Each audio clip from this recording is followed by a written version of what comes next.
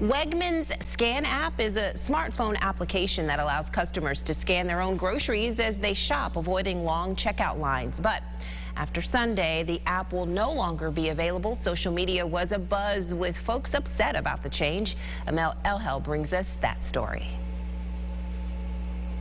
For many Wegmans customers, manually scanning every item in a checkout line will once again become a reality. In the real world, we know that there are people that do dishonest things. Wegmans announced this week they will be discontinuing their scan app due to financial losses. The smartphone application is one Tracy Taylor from Pittsford says became a necessity for her grocery trips. I go in, I know where everything is, I have all my bags all sorted, and I'm in and out, and it's a breeze. Taylor was a beta tester for the app before it launched in 2020 and says using the app is her way of saving time at the store so she can maximize time at home.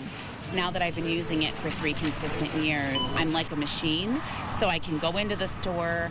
It is such a time saver. I think it has probably literally cut my shopping time by 3/4. The application was originally created during the pandemic to offer customers an option to shop in-store in a contactless fashion. And when the pandemic hit, it was like the best thing we could have possibly asked for. According to store officials, the grocery chain is pulling the plug due to shoplifting losses experienced during the app's period of use.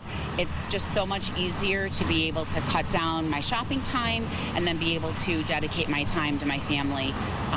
So yeah, I'm going to have less of that now. Wegmans did suggest the technology may return to the customer's hands at a later point. Reporting in Pittsford, Amel Elhel, News 8.